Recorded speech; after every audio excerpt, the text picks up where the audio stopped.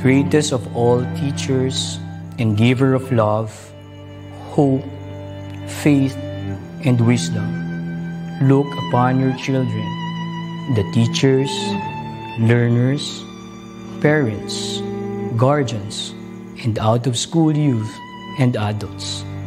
We humbly ask for your mercy and forgiveness. Guide us to the right path. May our efforts be blessed with insights and understanding, wisdom and respect for all.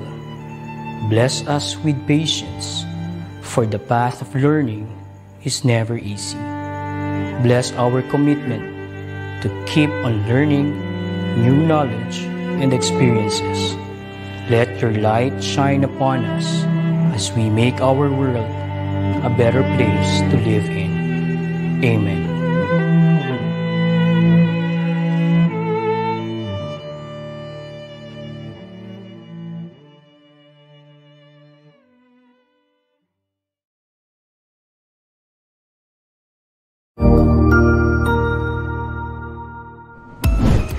DepEd Vision.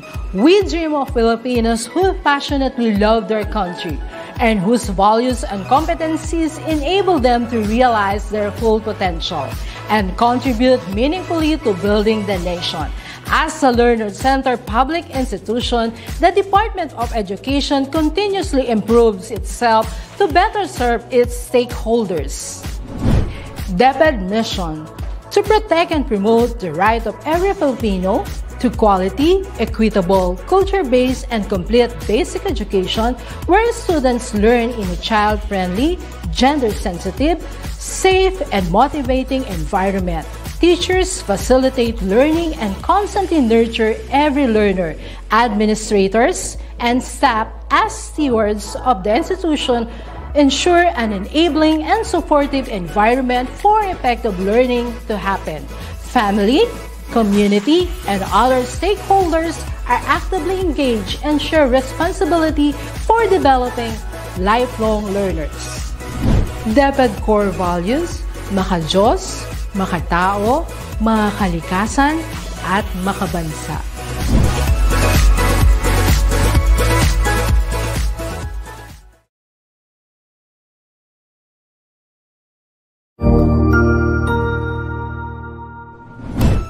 Isang masayang pagbati na may ngiti sa aking mga labi. Naghahanap ba kayo ng makakatuwang sa pag-review ng inyong anak? Meron yan sa DepEd. Ang ETUlay online tutorial ay libre at handog ng ating kagawaran sa pangunguna ng OUA ICTS EdTech. Ito ay isang proyektong makatutulong sa mga mag-aaral, katuwang ang mga magulang o kasama sa kani-kanilang tahanan para masagutan at maunawaan ang mga modules. Hangad din ng programang ETUlay ang matulungan ang ating mga guro sa kanilang mga blended learning classes. Ang ating ETUlay ay mula kinder hanggang senior high school.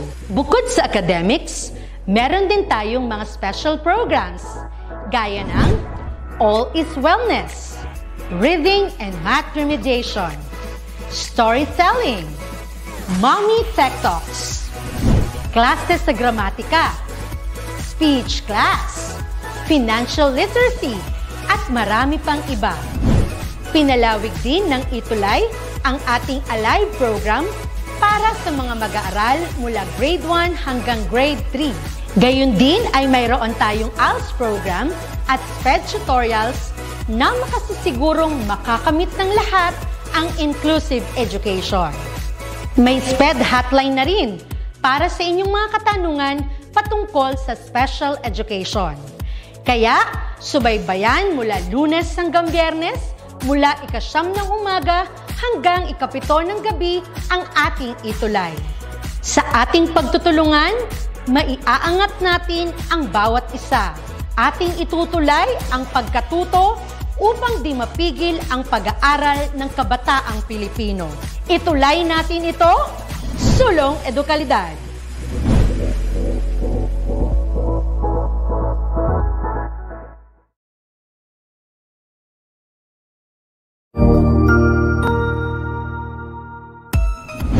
Mabuhay!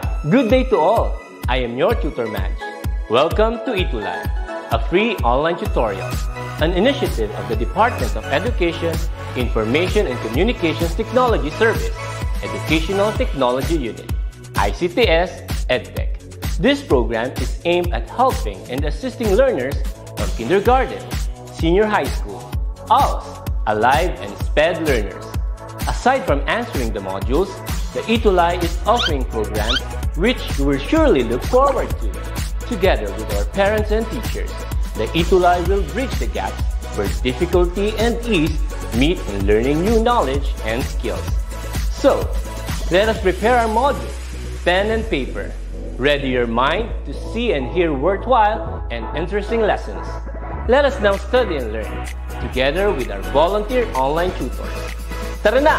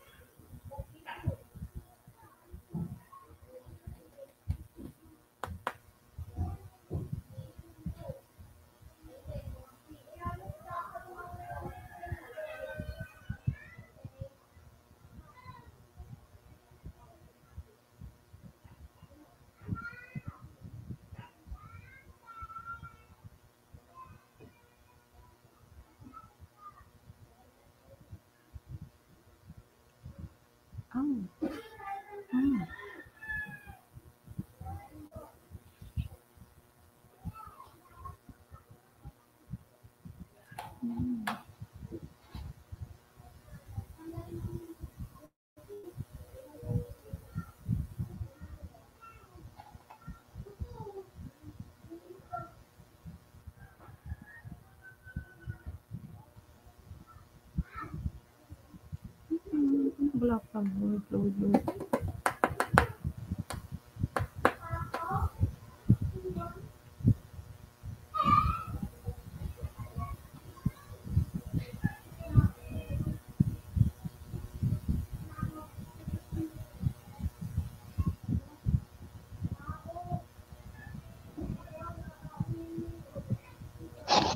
Ayan po.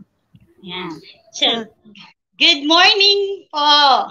So, Luzon, Visayas, Mindanao, at kung saan man dakay ng mundo naroroon. Magandang umaga, magandang tanghali, magandang hapon, magandang gabi po sa lahat ng mga magulang, guardians, guro, at sa lahat ng mag-aaral ng grade 7. Ako po si Tutor Rich, ang kulot niyong tutor mula sa CA, National High School Annex, SDO Las Piñas, para may bahagi ang ating aralin sa MAPEH 7, ikalawang markahan, unang linggo. Kaya patuloy lang po kayong mag-3M, manood, makinig, at matuto.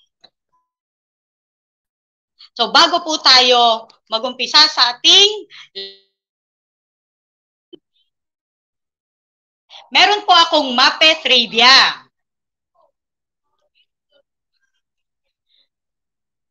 So, ito po ang ating MAPEH trivia. Ano ang tawag sa seremonyas ng taga-car kung saan nag-aali tayo habang sumasaw at tumutugtog? Ayan po ang ating salita. Merong 6 na letra. At nagsisimula po ito sa letter K. Yan. So, patuloy lang po kayong mag-3M, manood, makinig, at matuto. Ang ating pong lesson ay Cordillera people, popularly known as Igorot, are a group of indigenous people comprising of the Apayao or Isneg, Tingdian, Kalinga, Bontok, Kankanay, Ibaloy, Ifugao, at Bago. Ayan. Ayan. So, ang vocal music po ng Cordillera. Ayan. Nabubulol-bulol pa ako. So, ang gamit po ng kanilang musika, unang-una ay live passage event. Ang halimbawa po nito ay Uwiwi. Ang Uwiwi po ay Kalinga Lalabays. Or ito yung mga kanta na inaawit sa mga baby. At nandyan din po ang Dagdagay. It foretells the baby's future. So, yung kanyang hinaharap may passage event. Pangalawa po, gamit ng musika ay occupational or work song.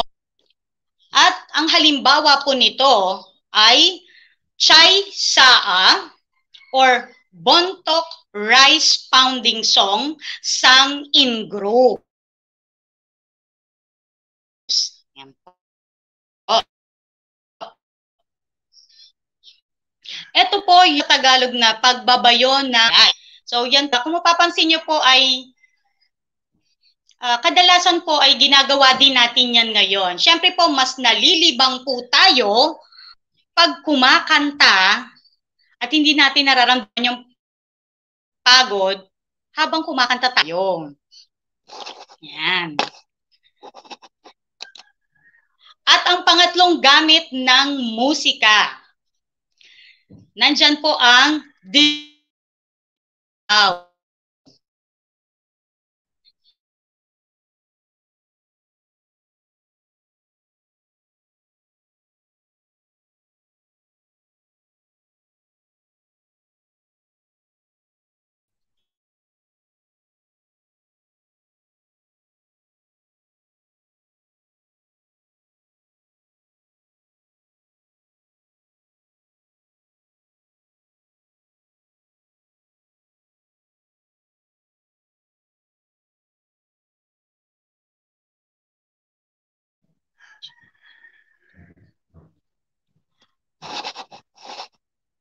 Okay po, so tuloy po tayo.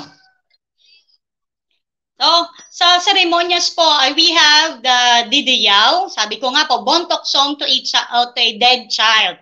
At yung paraan ng seremonyas ay tinatawag na Kanyaw. Yan po, inuulit ko, Kanyaw. It is a ceremonial dance, a ceremony of the indigenous people of Northern Luzon. It is a social-religious ritual. So, ritual po ito sa kanila. Ito po ay kung saan nag-aalay ng manok, baboy o kaya mga kalabaw para sa sacrifice. It is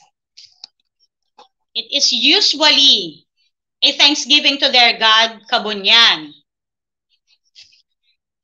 So, hindi lamang po para sa pagpapasalamat kay Kabunyan sa tinatawag nilang Diyos, ginagamit din po so, sa iba't iba nilang mga seremonya. So, yan po, ang tawag ulit ay Kanyaw. Ayan po, good morning po sa mga nanonood natin. From Macabebe, Pampanga kay Alma Pineda, good morning po.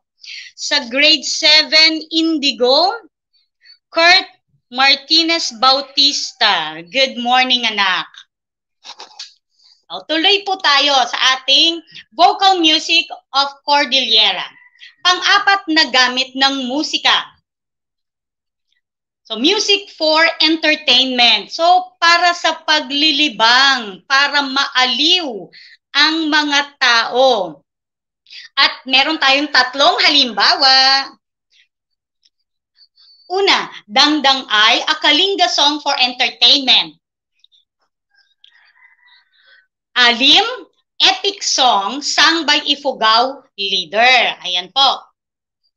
So, ang kumakanta nito ay yung pinaka namumuno sa isang lugar. At yung pangatlo, ito po ay kilala sa mga sayaw.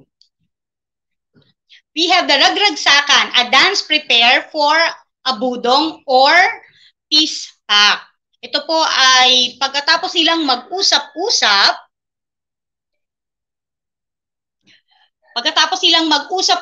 para magkasundo.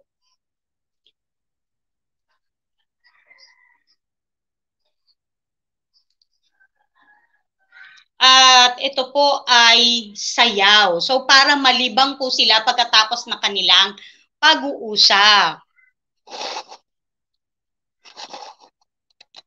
Next. So, syempre, kung merong musika, paano natin makikilala na ito ay musika ng Cordillera? So, ang unang-una po ay tinatawag nilang pentatonic. Ang musika daw po ng Cordillera ay pentatonic. Consists of 5 melodic tones. Ayan po. So, melodic tones, mga tunog. From the root word penta, tandaan nyo po, yung mga sa math, yung mga polygons na yan. So, yung penta, meaning 5, kaya po, pag in-apply natin sa music, merong 5 tono or 5 notes. Ito po ang mga notes. Note na yon.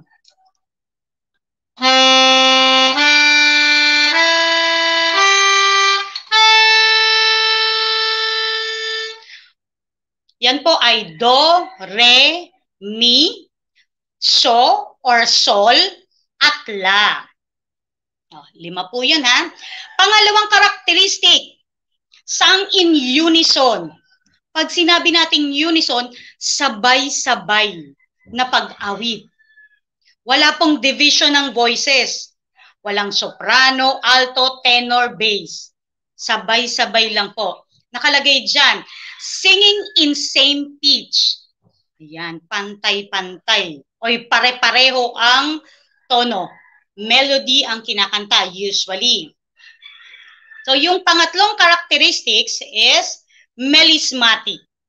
Ayan. Melismatic, group of notes or tones sung in one syllable.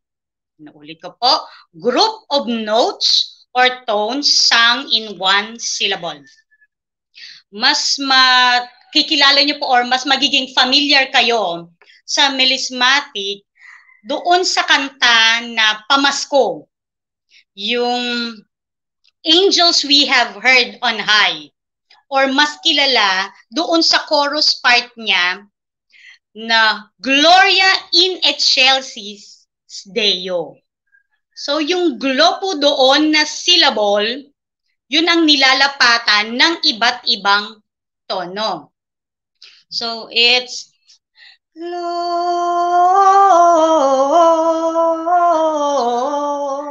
Gloria in excelsis Deo.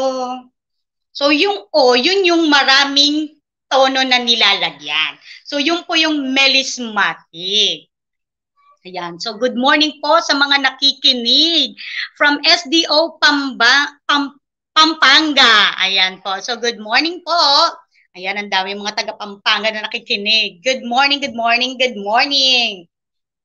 So pangatlo po, na characteristics ng Cordillera vocal music. Number 4 is chanted. Reciting, singing in a monotonous, repetitive tone.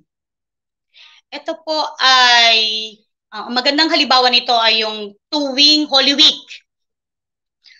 Yung po yung tinatawag nating passion dito sa Pilipinas. So yung paraan ng pag-awit ay chant or chinachant or chanted. Kung hindi po kayo familiar kasi medyo mas bata kayo, ang alam nyo yung mga kanta ng BTS at ng K-pop, ito po yung kahawig ng paraan ng pagbati ng mga preschooler. Yung mga bata, yung pagpasok ni teacher. Good morning, teacher! So, nire-recite nila, pero at the same time, merong tono. At yan din po ay ginagamit sa mga nag-cheer dance o nag-cheering. At sa mga yung, ang tawag dito, yung mga sa English speech choir. Yan. Yan po. So, kung meron silang characteristics ng musika, meron din silang major division of instrument. Siyempre may ginagamit silang instrumento sa kanilang mga musika. Hindi lamang po sila puro a cappella. Letter A, metal instruments ang division nila. So we have the gangsa tupaya and the gangsa palook. If you will notice a picture, dalawa yung paraan ng pagpapatunog.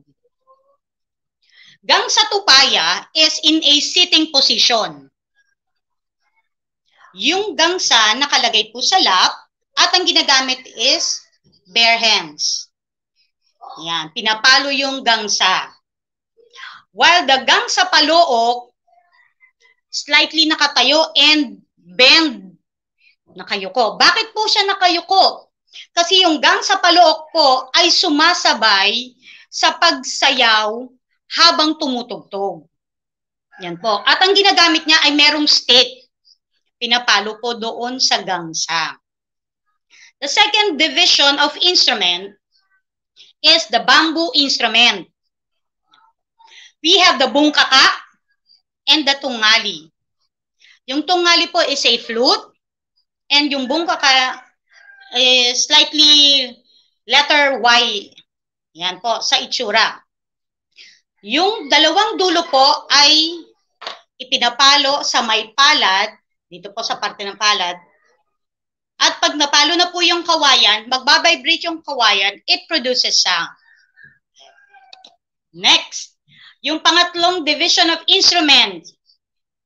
We have the string instruments, we have the kuglog, and saluroy.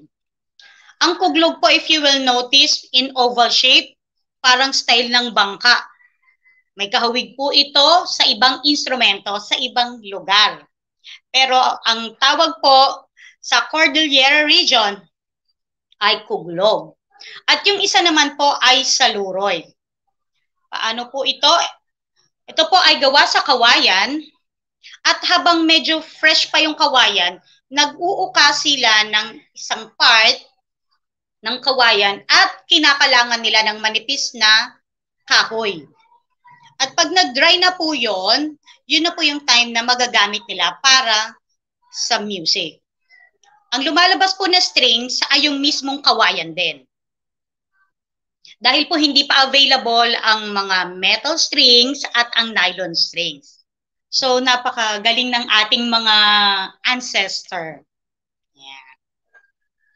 Yan po ang tatlong division at paalala lang po, ito po ay ilan lamang sa mga instrumento ng Cordillera. Ito na. Nalalapit na yung atin. So, hindi lamang po kanta ang maalaala mo kaya.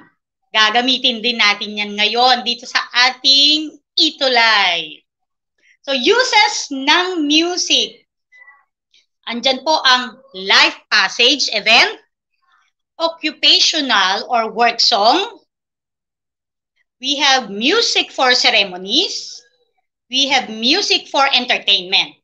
At ang mga halimbawa po niyan, andyan ang uwiwi, dagdagay, tsaysaad, didiyaw, dangdangay, alim at ragragsakan. Next po, ano naman pa kaya ang maalala natin? Yan. Instruments according to the division. We have metal, bamboo, and strings. Andyan po ang mga halimbawa, gangsa tupaya, gangsa palook, tungali, bungkaka, kuglog, and saluroy. At kung naalala nyo na, tignan natin kung kaya nyong sagutan ng ating gawain sa pagkatuto. Ito na po. So, i-ready nyo na po ang inyong mga kamay at cellphone para i-type ang sagot. Dito po sa number 1, piliin at isulat ang tamang sagot. Andyan po ang choices natin. Ano ang tawag natin sa iskala na 5 lamang ang tono o nota? Naulit ko po, ano ang tawag natin sa iskala na 5 lamang ang tono o nota? Ang choices nyo po, pentatonic scale, diatonic scale. Tandaan nyo po, 5 lamang yung nasa iskala. So, magbibilang po ako ng 10. I-type nyo pa ang inyong sagot sa ating comment section.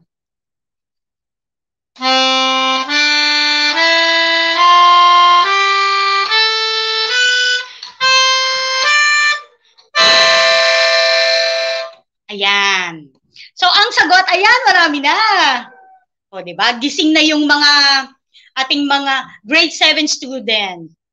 Ayan po. Galing from Janet Flood Patayon, pentatonic scale. Bianca Cruz, pentatonic scale. Gian Paulo Perez, pentatonic scale. Marvin Capulong, pentatonic scale. Ayan, ang dami nila. O, pasensya na po kasi medyo mabilis. Mabagal ang tingin ko. Okay, next question. Ito ay tawag sa seremonyas ng mga taga-Cordillera. Ayan, 2 choice nyo. Binyag at Kanyaw. Ulitin ko ang tanong. Ito ay tawag sa seremonyas ng mga taga-Cordillera. Choices are Binyag and Kanyaw. So, i-type nyo po. Pagbibilang na ako ng 10.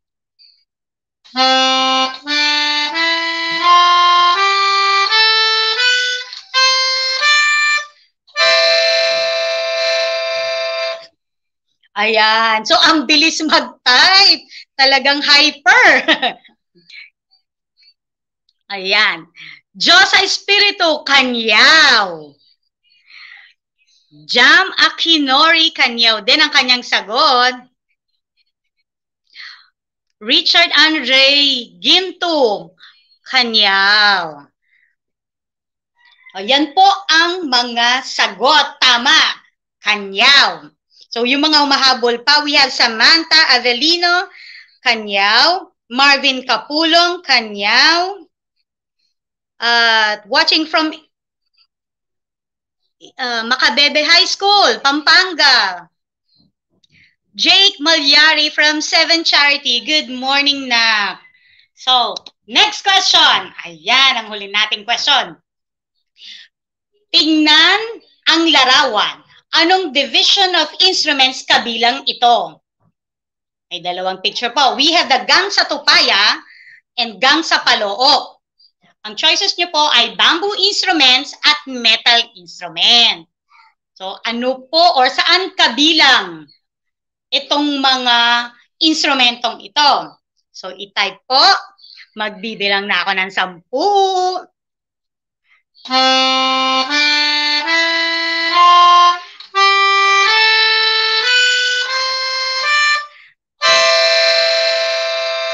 Yan. At ang sagot ay, we have Brent Abraham, metal instrument. We have Josa Espiritu, metal instrument. Glazel Ann, metal instrument. We have Gian Perez, metal instrument. John Luteria, metal instruments. We have Dayan Canilaw, metal instrument. So, ang galing mga anak. Round of applause tayo dyan. Yan. So, go ahead sa mga humahabol. Yan po. Princess Balingit. Yan. Metal instrument din. So, thank you sa inyong pagsagot. Meron pa tayong susunod na tanong. At ang ating MAPEH trivia. O, kanina nasagot nyo na to. Tignan natin. Ano ang tawag sa seremonyas ng mga taga-Car? Kung saan nag-aalay ng hayop habang sumasayaw at tumutugtog. 6 letter ang isang salita. Nagsisimula sa letter K.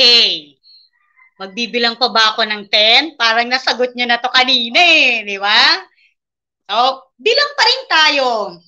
Oh. And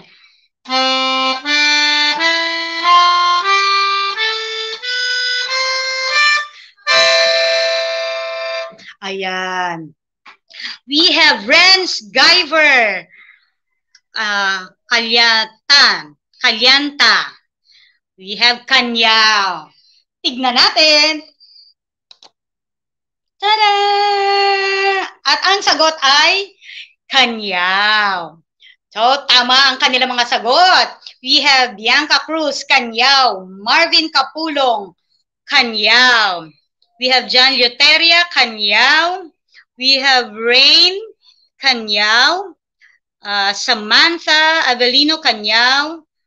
Ayan po ang kanilang mga sagot. At tama ito. Ayan, borahe mga anak. So magaling. So maraming salamat po. Sana po ay naging masaya, makabuluhan ang inyong 3P, panonood, pakikinig, at pagkatuto. So ito po ang inyong Tutor Rich, ang kulot nyong tutor ng CAA National High School Annex na nag-iiwan ng mga katagang. Hindi lamang dapat tayo rich sa material ng mga bagay, kundi dapat rich din sa kaalaman. Maraming salamat po. At antabayanan niyo po ang susunod na tutor. Walang iba kundi si Tutor Tonet ng Art 7. Paalam po muli. Feel free po to write your comments and suggestion dyan sa ating ETUlay feedback form. So hanggang sa susunod na ETUlay natin ang music. Paalam! Take it away, Ma'am Tonet!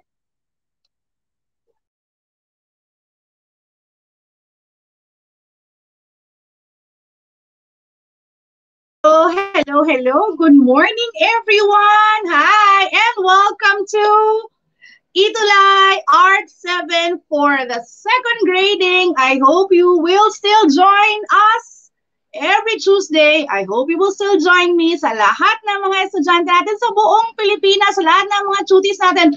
Join me as we embark on this colorful and euphonic journey of Art 7 for the second quarter. Ayan, hello. Tutor Marie, magandang umaga. Lahat po naman nandito, magandang umaga po sa inyong lahat.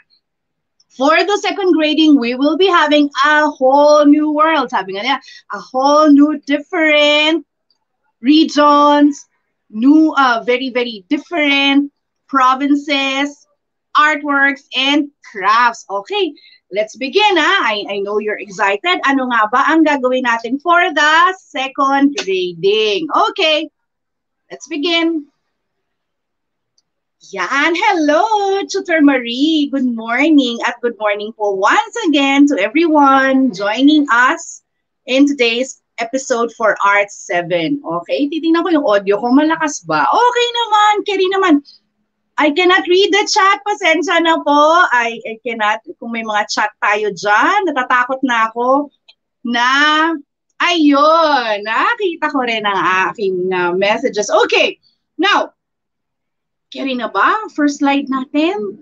Tutor Marie, ang aking mentor na talaga namang through and through ay helping me with this episode every Tuesday. Okay? Carry na ba tayo? Ayan. Quarter 2, episode 1. Again, I am your tutor for the Art 7, Tutor Tonet. Okay? Being with you. Tuloy-tuloy na yan. Art 7 tayo. Ayan, binago na natin. What is in Art 7? Quarter 2, arts and crafts, mirrors of the region's identity. Nasasalamin. It mirrors the region's identity. Okay. And anong ating i-discuss for the whole grading? The attire, fabrics, tapestries, and crafts, accessories, and body ornamentations of Mimaropa and the Visayas. Let's review muna. Quick review. Let's have a quick review. What are the provinces under the Mimaropa? Mimaropa. It's not just one province, but it has different provinces. Mi is Mindoro, hindi po Mindanao. Ma. Okay, what's the Ma in Mimaropa? Marinduque, Romblon, Palawan. So that's Mimaropa and the Visayas or Visayan region. Okay, let's begin. Let's continue. Let's continue. And what are our objectives for today for this session? That at the end of the session, you learners would be able to recognize the attire, fabrics, tapestries, crafts, accessories, and body ornamentation of Mimaropa and the Visayas. Determine the characteristics of these artworks, of these art materials, yeah, and appreciate the beauty and uniqueness. Yun yung mahalaga dun eh. Uniqueness of their sample arts and crafts. Recognize, determine, and appreciate or love. You value these arts. Okay, let's begin. The attire, let me introduce to you once again, the attire, fabric, tapestries, the arts and crafts of Mimaropa and Visayas. Okay. Ano ito? Parang, Tutor Tonet, kakaiba. Hindi katulad ng mga una natin. Highlands and lowlands. Okay. First off is Oriental and Occidental Mindoro. Oriental and Occidental Mindoro. That's the Mi in Mimaropa. Mindoro is a home of the ethno-linguistic group called Mangyan. So ang mga tao doon, the tribe basically is called Mangyan. Itong si Mangyan, composing of namely, may mga sub-tribes. Okay? Again, this is an ethno-linguistic group, Mangyan. And then may mga sub-tribes. And what are these? Namely, Iraya, Alangan, Tadiawanan, Taubuid, Bangon, Buhid, Hanunoo, and Ratagnon groups. Oh, mahirap i-pronounce and mahirap maalala, pero pag maalala natin ang Mindoro, Mangyan, maaalala na natin sila. Okay? May mga subgroups ito. Now, Mangyan men, now we will now be talking about the textile and what they wear. What they wear. Basically, what do they wear? Kasi these are ethno-linguistic groups. Ano nga ba yung suot nila? Of course, may men and women. We now go to men. Mangyan men usually wear G-strings or loincloths or they call it bahag. Okay? Bahag and a jacket style. That's why I highlighted the word bahag. That's one of their clothes. Bahag and a jacket style shirt blouse called lingon. It's not lingon, it's lingon. Lingon embroidered with pakudos. And what is pakudos? Pakudos is a Mangyan design. Therefore, ang artwork nila, ang design nila, ang tawag ay pakudos. Ito'y itinatahi o hinahabi.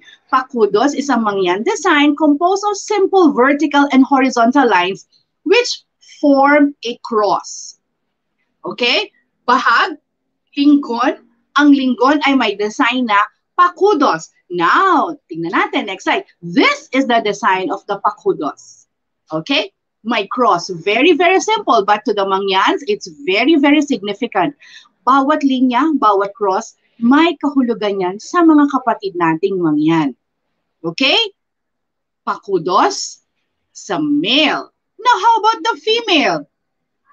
Mangyan women also wear lingon as well as a red cloth around their chests and a white skirt, bark string, skirts, weave backstrap looms, and skirts made of long strips of woven nito. Nito is another product nila. Okay, so iba yung suot ng women sa men. Tingnan natin ngayon, how do they look like if they're wearing their, yeah, that is the lingon. Okay, simple lang. Pero may mga design yan. Lingon. That's an example of lingon. Okay, next. Now we go to Palawan, di ba? Mi, Ma, Ro, Pa. Doon naman tayo sumunod kay Palawan. Palawan, ha? The Palawan tribes are composed of the Tagbanwa. Tandaan natin ha, trivia lang, Tagbanwa is one of the oldest tribes here living in the Philippines. Hindi pa na-discover yung Philippines, the Tagbanwas are already here. Hindi pa Palawan ang tawag dyan, hindi pa Pilipinas ang tawag dyan. Itong mga taong itong Tagbanwa ay nandito na sa island. And in one of the islands in the Philippines, and that is Palawan. Tinawag na lang siya na Palawan. Now, again, what are these tribes in Palawan? Tagbanwa. Ulitin natin, ma'am, para maalala. Ulit. What are these tribes in Palawan? Tagbanwa, the Batak, Palawano, Palawenyo, and Taut Bato. Okay, so may mga 5 tribes dyan. The men, ito na yung susuotin nila, the men of these tribes also wear G-strings. In fact, their traditional clothing comes from the pounded bark of trees. Akalaan nyo, pounded bark of trees, mga, yung covering ng puno. Particularly sa lugin. While women, on the other hand, are bare-breasted and wear sarongs or tapis. Tapis. Sorry ha, minsan meron tayong tapis skirt. Okay, how do they look like? Let's see. Yan. Although sabi nga dito sa ating description na bare-breasted, ibig sabihin walang pang itaas. So para naman din makita ang love for color, nilagyan na nila ng paitas. Pero ito yung mga sinusuot ng mga male and female Tagbanwa. Again, the Tagbanwas are from Palawan. Review natin kanina. Mangyans are from Mindoro. Oh, nakakadalawa na tayo. We have 2 provinces in Mimaropa. Next. Nasa na tayo? Now we go to Visayan region. So, basically, yun na yung dalawa na may significant for their attire, the Mindoro and the Palawan. Now we go to Visayan region. Dito marami. Visayan region. One of the Visayan ethnic tribes is the Panay Bukidnon. Panay Bukidnon. Okay? They're also called Suludnon or Tumandok. So, kung medyo hirap tayo sa pronunciation, ulitin natin. Panay Bukidnon, and they're also called Suludnon or Tumandok. Tribe ito ha. Tumandok women wear a traditional red blouse called sinumbrahan na pula. Ang babae ay nagsusuot ng sinumbrahan na pula. On the other hand, Tumandok men also wear a red and black native costume with panubok design. Itong panubok na to, watch out for this word kasi mamaya natin si panubok design. A design type that we will explain later. Their attire is dominantly red in color. So mapula. Maraming red sa design ng ating mga kababayan na Panay Bukidnon. Ayan ang halimbawa po. So kung makikita nyo, on the left side, andun ang blouse ni female, and then jacket style ni male, and then meron din sa right side, blouse ni female, and then papantalon or parang trousers ni male. So yan, isipin ninyo, itong ating mga kababayan ay nagganyan ng mga suot. Very, very much different. But these attires are so important to them. It's so just significant to their tribe. Okay? Next, tumandok. Yan ang tawag dyan. Ang tumandok. Meanwhile, the patajong is used by Visayas women as a wrap-around skirt. Alam nyo na itong patajong, kimona at patajong. Usually checkered yan. It has designs that are linear. Ayan na nga yung sinasabi ko. That are linear and geometric or checkered and square, usually in bright color combinations. Ito, pag may mga sayaw, ito yung mga sinusuot, ano, ng face-to-face tayo, yung mga sumasali sa atin sa mga contest, yung mga teachers natin, tayo mismo, mga girls na mga nagsasayaw ng mga folk dances, ito ang suot ninyo, patajong. At alam nyo na yan. It is paired with kimono, made from pineapple fiber, and a handkerchief called panuelo or alampay, nalalagayan dito sa balikat. Alampay or panuelo that is usually placed around the shoulders. Okay, yung iba pag gano'n ang alampay, panuelo, dito naman, may mga ano yan places yan hindi lang sa isa lang kasi it depends on the use of the alampay. Okay, next. Now you have seen some significant traditional and ethnic types of attire, traditional and ethnic. Now, let us move on to the fabric and tapestries of these places. Fabric. Kung kanina yung sinusuot, ngayon naman, saan ba yari ditong kanilang mga sinusuot? The fabric and the tapestries of these places. Let's move on. Ayan. Okay. Ramit. Do not forget the word ramit. Ramit is a woven textile made from indigo-dyed homespun cotton. With intricate geometric patterns. Ayan, kung makita niyo sa picture, mga lines yan. Very intricate. It was created by the Buhid and Hanunoo Mangyans of Mindoro. So, ang ramit ay galing po sa Mindoro. Particularly, mga Mangyans ang gumagawa yan. Hanunoo Mangyans of Mindoro. So, ramit.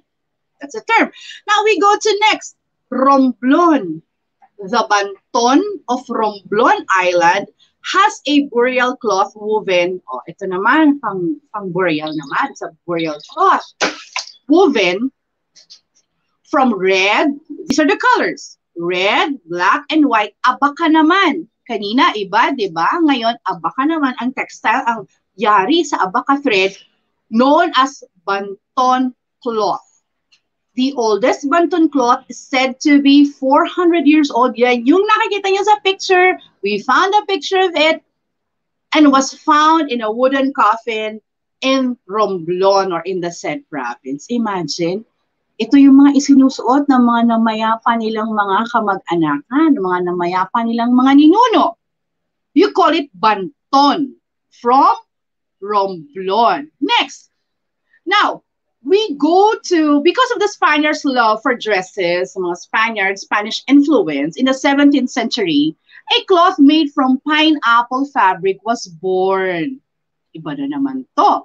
It's called Barong Tagalog. Before, mga male lang susuot niyan. Pero, as time goes by, ang Barong Tagalog isinusuot na yan by female. Yung tela na yan, at saan ba gawa ang textile ng Barong Tagalog? It is made from leaves of the native pineapple. At ano nga yung scientific term ng pineapple? Andito medyo. Okay, Ananas comosus. Yan, pineapple. Ananas comosus. A plant in forest near Puerto Princesa. And saan ba ang Puerto Princesa? It's in Palawan. And it is a textile that they wear, that they use to make cover-ups, pang-cover, jacket wraps, and shawls. Okay, this foundation calls it for their plant to textile product. Kasi merong foundation sa Puerto Princesa na kung saan ang kanilang main product is Barong Tagalog. O, sa mga nakakakalimot, how does a Barong Tagalog looks like? That is a Barong Tagalog made from pinya. Ang dami-dami kasing ano ngayon. Examples ng Barong Tagalog, ang dami-daming designs. Because of course, nagiging modern na. Pero, originally, it's made from pinya cloth. Okay, ang tiyaga nitong mga kababayan natin. Next, we go to Panay Island. Panay Island is also known as the textile capital of the Philippines, because it exports hand-woven fabrics to other countries. O, shout out, baka meron tayong mga nanonood dyan ng mga taga-Panay. Bakit ito tinawag na textile capital of the Philippines? Let's see. Next. Because of the panubok. Ito ha, panubok is a traditional embroidery. Oh, ang tawag sa ano yung panubok ha? Sa traditional embroidery which decorates native bags, handkerchiefs, headgears, and bracelets. Panubok, remember, panubok comes from two words, tubok and manunubok. Kaya nga panubok from tubok and manunubok. And it has different designs and motifs of nature such as, nandito yung mga halimbawa ng mga designs. Hindi ko na, I won't mention the scientific name anymore kasi una matagal, ang hirap i-pronounce, memorize pa natin. Ito na lang yung mga terms na alalahanin ninyo, ano ba yung mga terms? Una, bulak ng labog o linabok. Ito yung isang design. Pangalawa, rosel. Pangatlo, sudlikama or skin or scale of the python. Nagiging design yan, ha? Pang-apat, matang punay. Ang punay is a punay bird, is a bird. Panglimang design, sikag-sikag or fishbone. Tinik. Isa pang design, bulak putik. Isa pang design, pako-pako. Dito, alam ko merong pako. Nakakain ako niyan eh. It's, parang pako, yung edible fern. Isa pa, tuko-tuko. Alam ko yan. Alam yan. Tuko-tuko. Ganon, gecko. Gakpak, aguring or wing of the aguring insect. Ito ang mga design ito that you can find in a panubok. Tugi-tugi or zigzag. They call it tugi-tugi, zigzag. Binunghay and girit-giti. I know it's really difficult to memorize and I know it's difficult to pronounce, pero appreciate natin ang kanilang mga design. Kaya nilagay ang mga English term. Now let us see, how does a panubok looks like? There you are.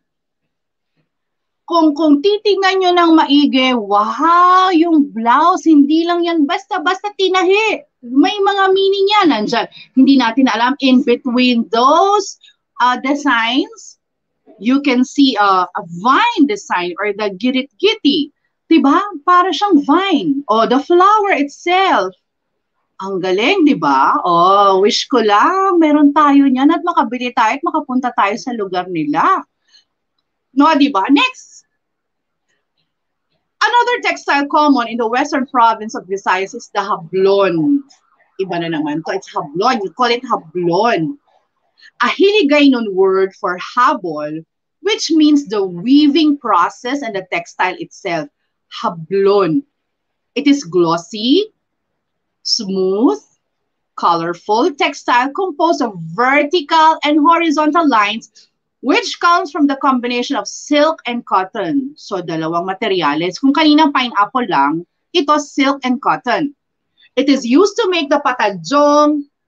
Ayan, it's used to make the patajong. Now, hablon industries, saan-saan bang mga lugar tong Miagao, Arevalo, Haniway, Haro, Iloilo. Miagao, it's in Antique, I guess, kasi nanggaling na ako dyan, nag-swim kami parang 2017 nung palarong pambansa. Then, Mandurriao, Molo. Molo is in Iloilo also. Parang nakapunta na rin si Tutor Tonet dyan.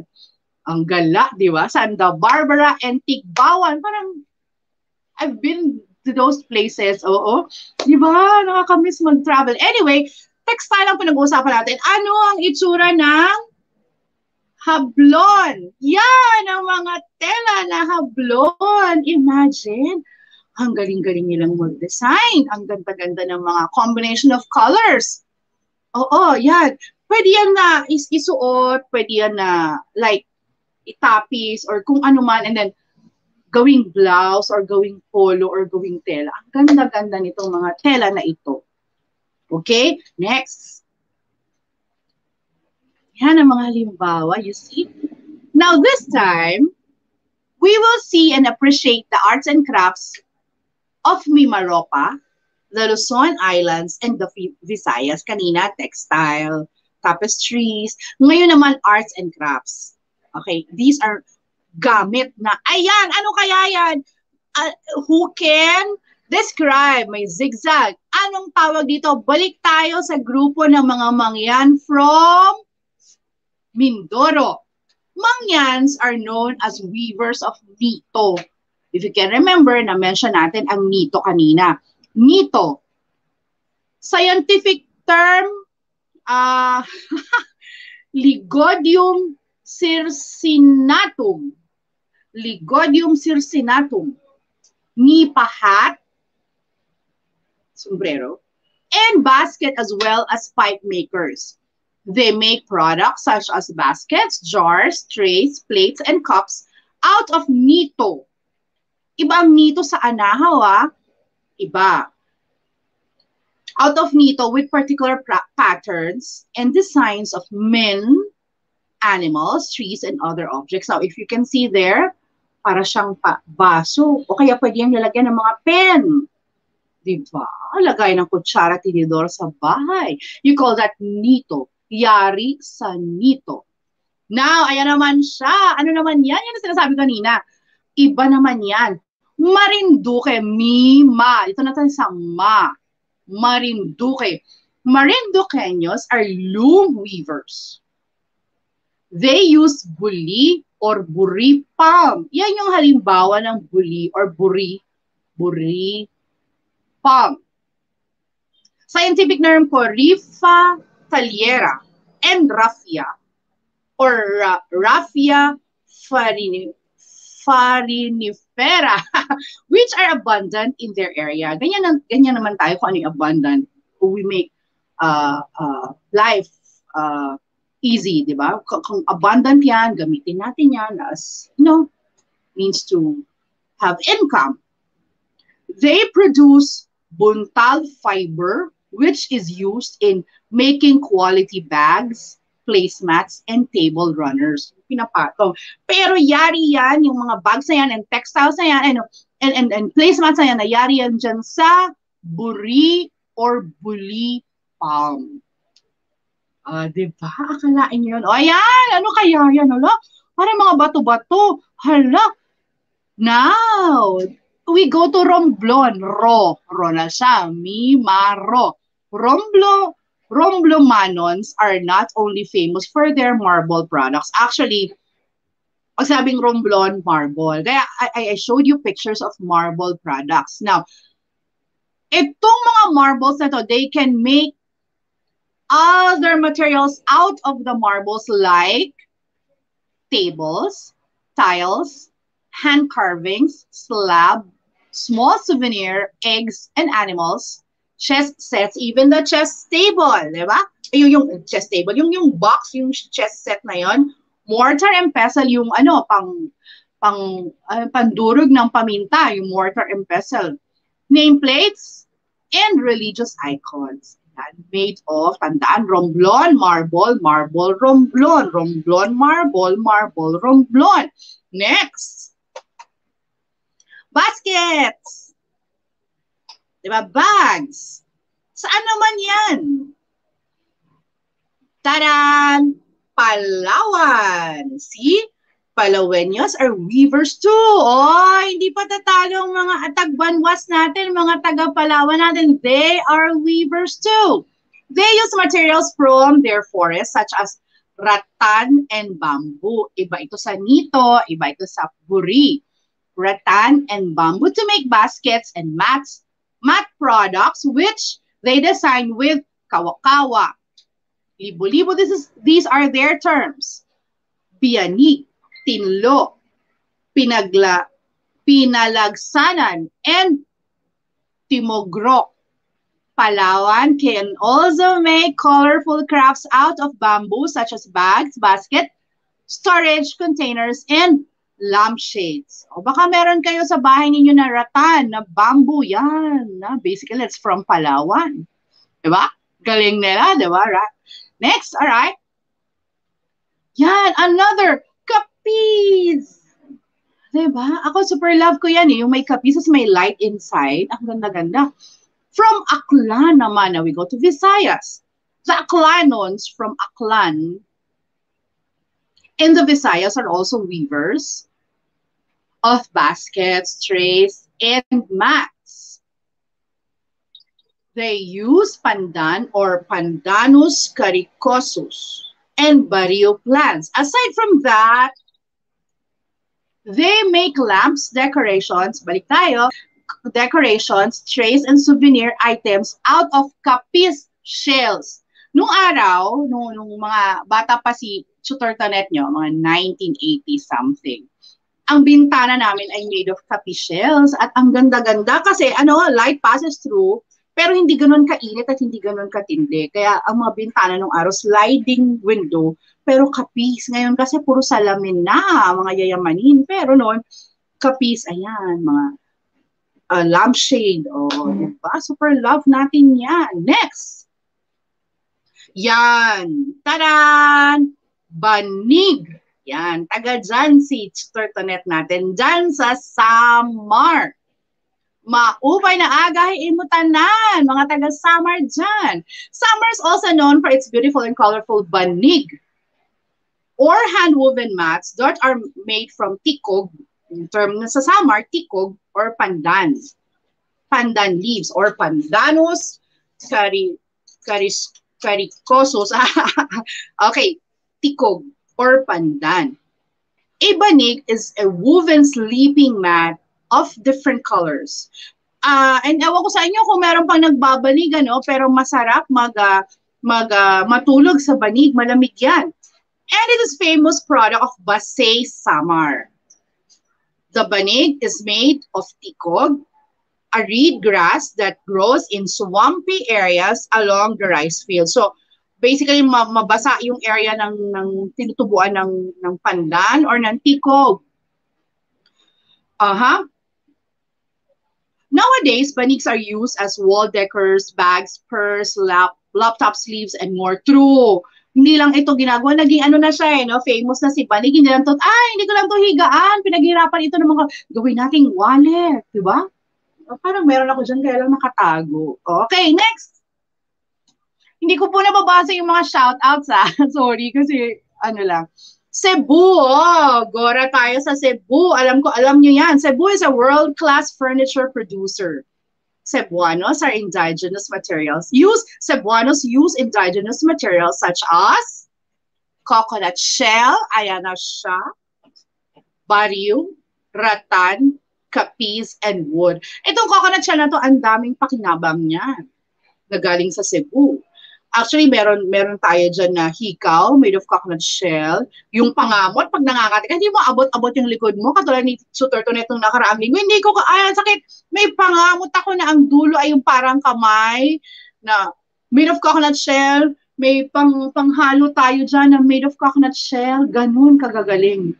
These are furnitures produced by Cebuanos. Diba? Coconut shell. Next!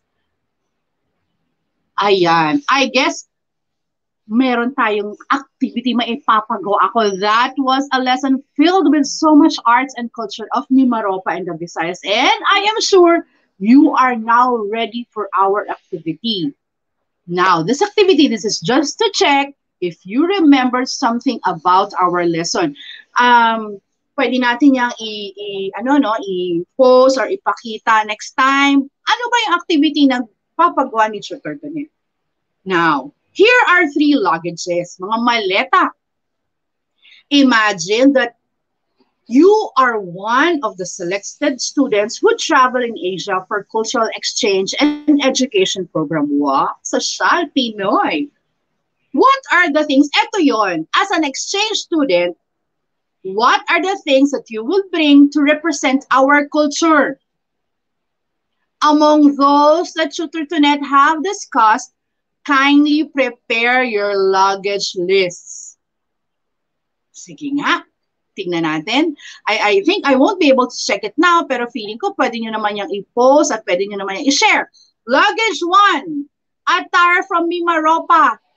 Yung pipili ng luggage 1, ang dadalhin mo, kunwari, if you are an exchange student, it's attire from Mimaropa. At ano yon? Luggage 2, accessories from Visayas. At ang dami accessories from Visayas. Ano kaya yun? Ano kaya? Recall na natin. And luggage 3, textiles and tapestries from the Visayas. Mamili ka na. Kunwari, ikaw ang exchange student, kayo mga learners. Alin dyan ang dadalhin nyo? Luggage 1, luggage 2, and luggage 3. This is just to help you recall about the lesson of Tutor2Net today. Okay? Ano nga ulit yung lesson ni Tutor2Net today? The arts and crafts. Okay? Let's recall. The attire, fabrics, tapestries, and arts of Mimaropa and Visayas. Now, that's a lot of baggage to think of, diba? Given all the information about the attires, fabrics, tapestries, arts and crafts, accessories, and body ornamentations of Mimaropa and Visayas, I am confident that you are now filled with knowledge about Mimaropa and Visayas. Diba? I am confident that you are now filled. Kahit very, very short lang yung oras natin. Alam ko, feeling ko na puno kayo ng knowledge and skills about the arts and crafts of Mimaropa and the Visayas. Okay! Oh, ang bilis ng oras, ha? Thank you everyone for watching ETUlay every Tuesday, our online tutorial. Every Tuesday, Art 7. Ano pa yung mga i-remind natin? Okay, thank you, Tutor Marie from SEO Cavite. And this has been your Tutor2Net from Parañaque National High School Main, SDO Parañaque. Magandang umaga sa inyong lahat and maraming salamat sa pagsali, sa pag-join, and being with me every other Tuesday to learn about Arts 7. Maraming salamat po sa mga sasagot, sa mga nakasagot. Okay? Dun sa ating luggage, don't forget, malay nyo, mangyayari sa inyo yan, mga learners, yung luggages natin, di ba? And as well as with other tutors dyan, malay nyo, yung mga tutors natin dyan, mga mentors natin dyan, mag-exchange teacher kayo sa ibang bansa, di ba? Okay. Anyway, anong susunod nating subject? Thank you po sa lahat, mga moms and mga sirs. Maraming salamat. We'll have a next subject. Chat nyo nga. I cannot see. Ano susunod natin subject? Sorry, 10 o'clock. We will have, sorry, comment. Hindi ko nakikita yung thank you. Thank you, Marvin, Bianca, Renz. Ayan. Ano yung sunod ng subject? Anyway, okay, this has been, again, your Tutor2Net for Art 7. Maraming salamat. Bye, everyone. Good morning. Diba? Bang si Tutor2Net.